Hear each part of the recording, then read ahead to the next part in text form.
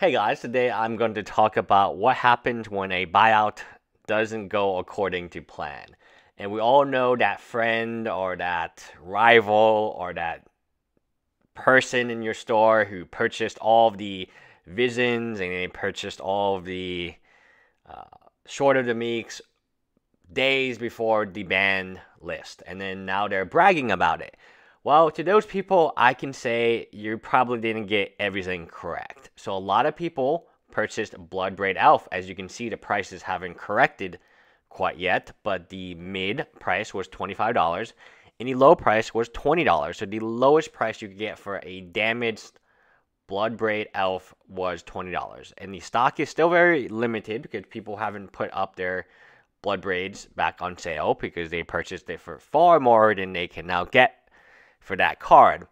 But it is an interesting psychology effect where the same people who purchased Visions, which is now 40, and Sword of the Meek, which is 20, they probably purchased BloodBraid Elf as well as and tons of other cards on the ban list because that's what happens all the time. And the BloodBraid is no longer worth $25.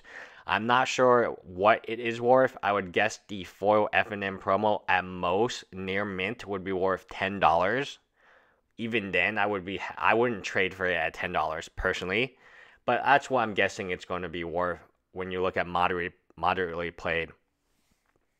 Now, the non-foil version, which is, in my opinion, a lot better, a lot more accurate as the current price, is around $4. You can pick up as many copies as you want, around $3, and it is very, very cheap.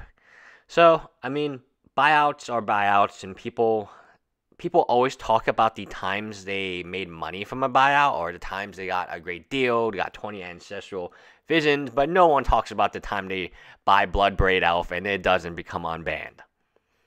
Well, that happens as frequently as when you buy a card that becomes banned, because again, you don't know.